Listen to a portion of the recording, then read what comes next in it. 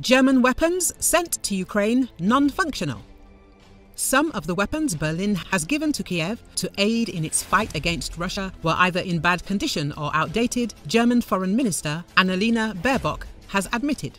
In an interview with CNN, Baerbock admitted major technical issues with arms being delivered to Ukraine, conceding that the effort to furnish Kiev with weapons has been hamstrung by delays. Baerbock pointed out that Ukraine would not benefit from promises to deliver arms that remain unfulfilled or shipments of inoperable military equipment. Some of our systems are really old-fashioned, and we said in the beginning that some are not functioning, she said, explaining that this is due to the fact that Germany had not fought in a major war in many decades. When we deliver something, it has to work in the field, she stressed, adding that this was the reason why Germany has not provided Ukraine with long-range Taurus missiles, which she described as extremely sophisticated.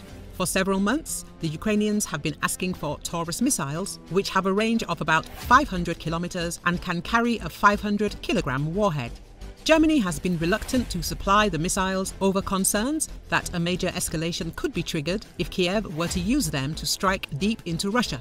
Last week, Der Spiegel reported, citing sources, that Ukraine had refused to accept 10 outmoded Leopard 1 tanks because of their poor mechanical state. Ukrainian officials reportedly told the Germans that the armor which had arrived in Poland should be repaired before being deployed to the front line, but that there were neither maintenance personnel nor spare parts to do so.